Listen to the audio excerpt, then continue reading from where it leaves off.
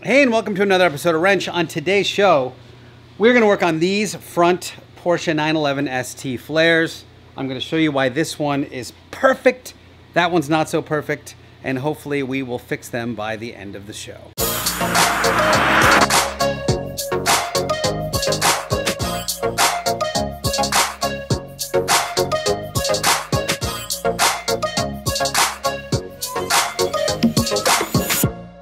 Well, if you watched the last episode of the show, you would have seen these lovely rear ST flares go on, and now it's time to do the front. Here's the problem. Let me show you what a perfect flare looks like, which is this. See how that's lovely, and it's like dipping in and it matches the bumper perfectly. It's got this nice little thing where it goes in that way. Now let's go over here. That ain't do that. This does not arc in like it's supposed to. In fact, it's sort of got this weird twist where it goes out that way. It's probably because I didn't assemble it right. I took 40 millimeters out of the middle of these flares, and I probably just didn't assemble it right. And that's kind of the scoop. Now, in retrospect, I wish I would have just tacked them together before I fully welded and finished. I didn't do that. However, I did just tack them on the front of the car right here. So I think what I'm going to try to do first is just cut these tacks out and see if I can maneuver the flare where I need it. If that doesn't work, then I'm going to pop both of the fenders off. And I'm going to pop both the fenders off anyway, because finishing them off the car is a lot easier. I can get on each side with a hammer and dolly and that kind of thing. But I'm going to cut these. It's like 15 tacks that I've got here. I'm going to see how much the flare flexes, and if I can get it to go where I need to, then we're good to go. I'm just going to retack and recut, and all will be well in the world. Then it's just going to be finishing them up. If that doesn't work, I'm going to have to recut it in half in the middle, and then kind of reposition it and do all that stuff that I was doing anyway. I may do that off the car.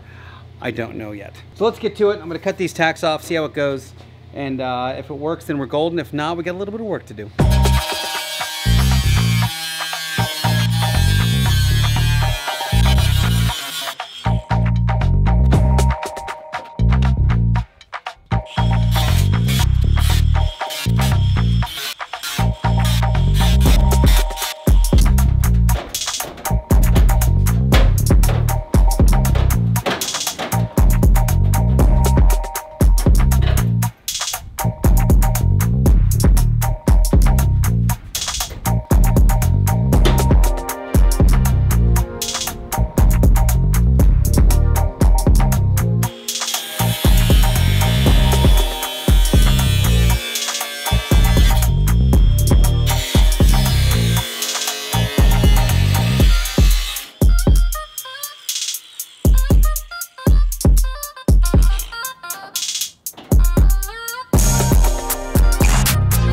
Well, my suspicions did come true. I'm gonna have to cut this front end off. So the thing I put together so well, I'm gonna have to redo.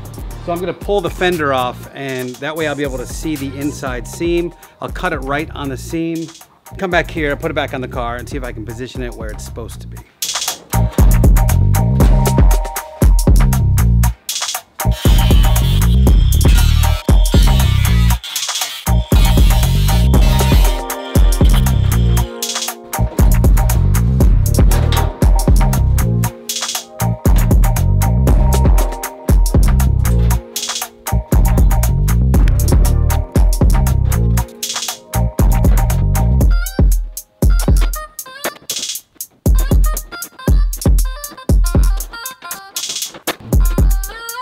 Okay, I think I've got this now. So you see how this thing dips in nicely where it didn't before?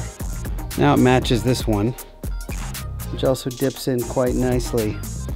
And what I'm looking for here is the arrangement between this sort of back area coming up this way.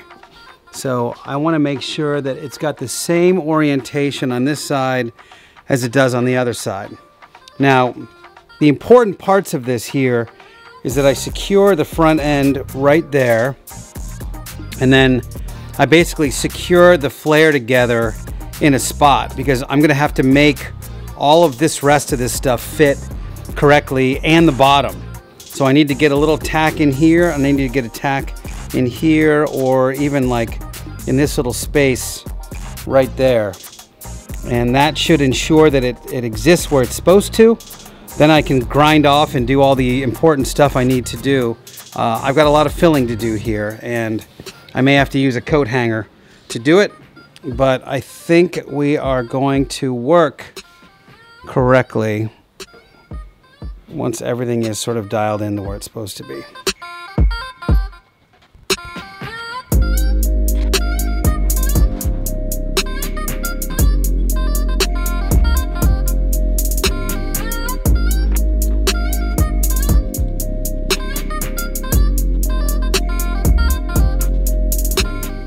Now, if you are a motocross racer or rider, this probably looks like whatever body part you shattered and had to have pins put in, but it looks a lot better now. The profile of this flare is correct, and it's close enough in all these spots that I can weld.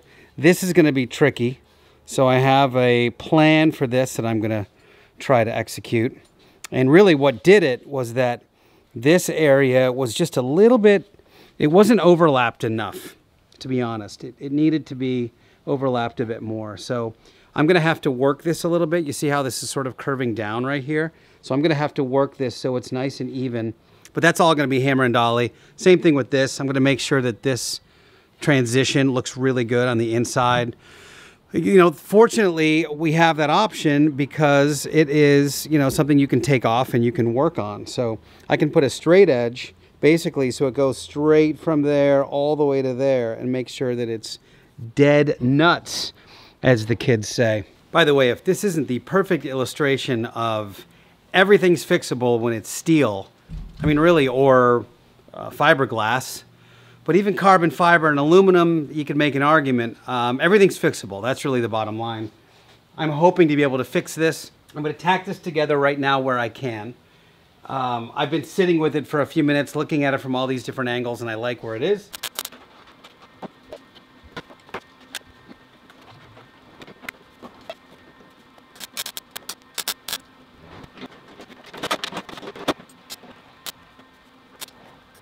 So this is the part where this gets a little experimental. I have here in my hand a piece of TIG welding rod. The size is, what is this? ER7056, I don't know, it's steel welding rod. And I'm gonna try to use it like, kind of like a TIG welder, where I'm filling the huge gap with this welding rod. I've seen some people use a coat hanger for this. I've never done this before. I have no idea if this will work.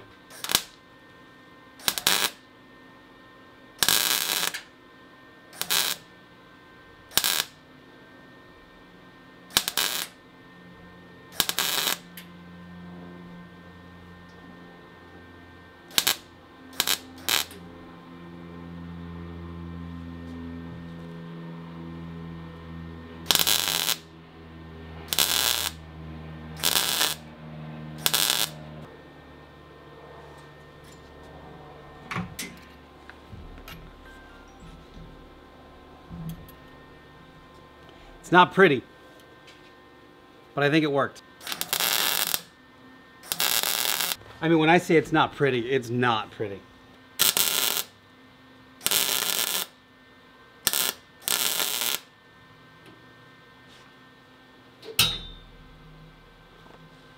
That one was better. I'll show you guys in a second what it looks like. Much better.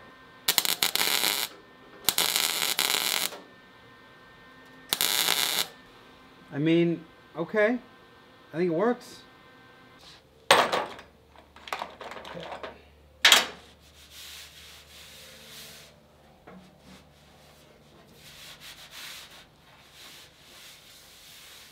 Okay.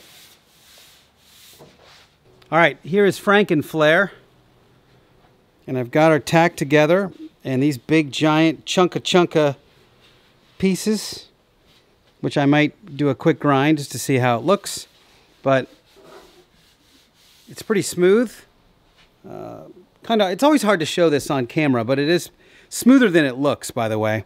I was looking at my editing from the other day and I go, oh, that's way smoother than it looks. But this is coming out really good.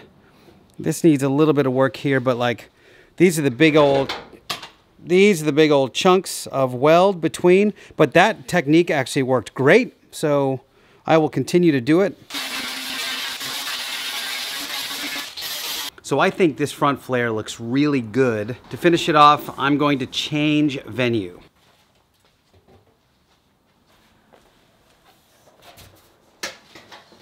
So I'm working here in the backyard. I got a big table set up, and not only does this give me more working room, which is really necessary, I can get to the back side of each fender, and most importantly, I can take measurements really easily between the two and try to make them as symmetrical as possible. This part is by far the most time-consuming, tedious part, which is they're tacked on, they look good, but I want to make sure they look great. I want to make sure that they're hammer and dollied and they look great even before I continue to weld them on.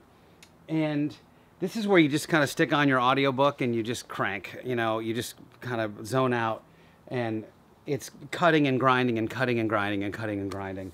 First things first, here's the new flare, and I don't know if you can see this, but there's like a little V. It goes that way and that way, right here. So the first thing I'm gonna do is actually grind this on each side and hammer and dolly it so that this thing is not quite as V'd.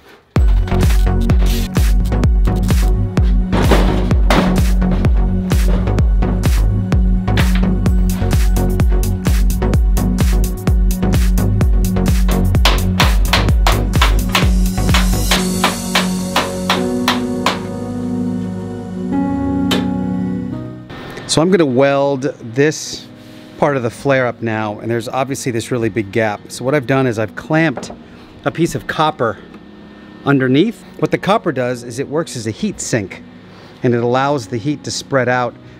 Nothing will weld to it. So I'll be able to tack this all together without hopefully blowing through, and make this thing all nice in one piece.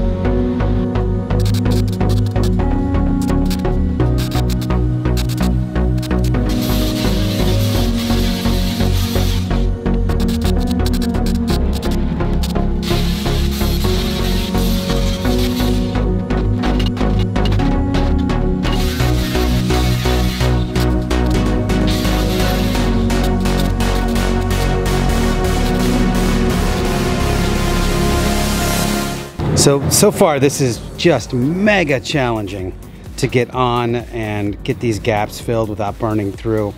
But the magic here is in this phase, which is the tack phase, and then the integration of the curve between the body and the flare. So what I'm doing here is every time I lay a row of tack welds down, I'm grinding it, and then I'm using this dolly in the right spot to try to make sure that I'm getting a really nice blend between the existing fender and the flare. And that is just, you know, painstaking, and it's, you know, grind hammer, grind hammer, grind hammer to get the right blend.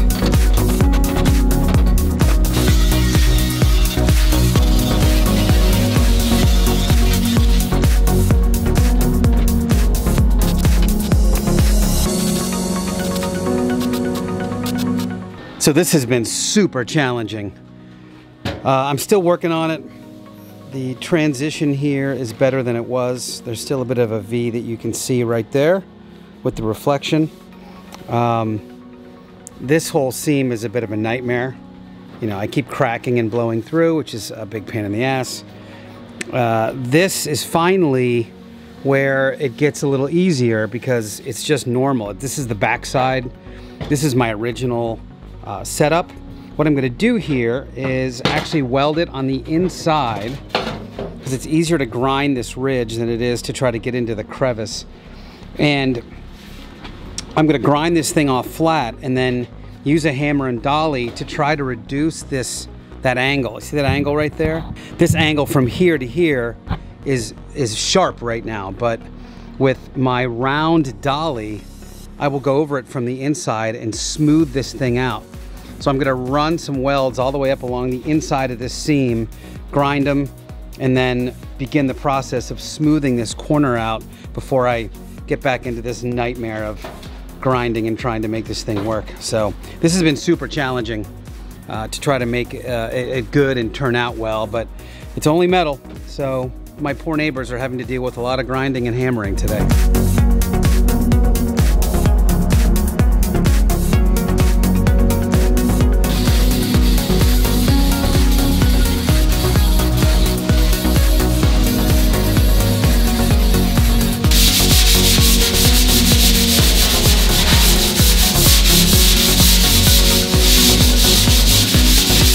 Okay, here's where we are, and I'm really happy. So just for reference, here's the other flare, which hasn't been worked at all yet.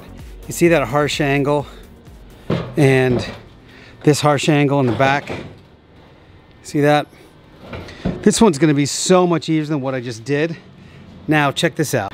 Now, this thing needs a little bit more work, another round of welding and grinding, but look how beautiful the blend is with the body now. And how much flow there is.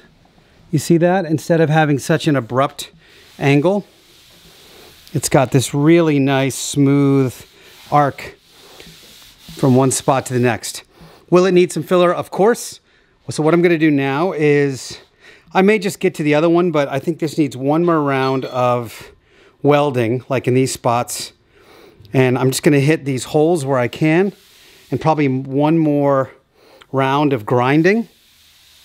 It needs a little bit more hammer dolly work right here in the middle, but otherwise it's like 90% of the way there. Well, this is super frustrating. I finished the rest of this.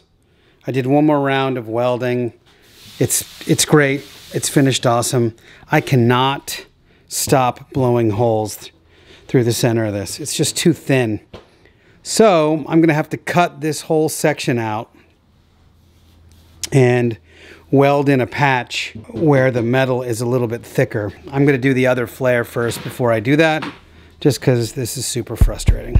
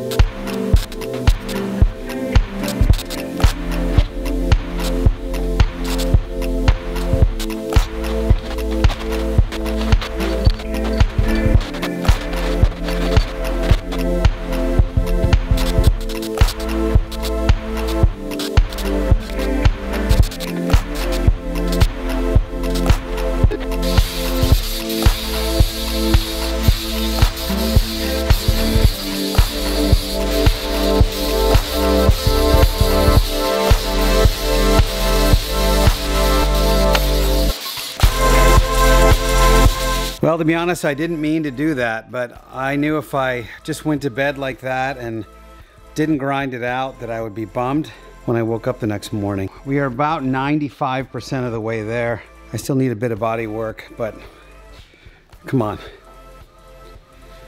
We have sexy hips on the Blasphemy build officially now. It looks awesome. They feel really good. This one needs one more weld and grind. It really doesn't. I probably could just grind it, but I do want to do a little bit of hammer and dolly work on this and smooth this thing out a little bit. It's got a bit of a divot, so it's got to come off. Well, that was an incredible amount of work and something I'm super proud of. This is a huge deal. I'm not sure if you guys realize this, but getting this final flare on represents the last major piece of body work necessary on this car. If you remember at the very beginning, this car had no rear end whatsoever. It was completely empty for a quick release engine. It had no quarter panels, so I had to weld those on.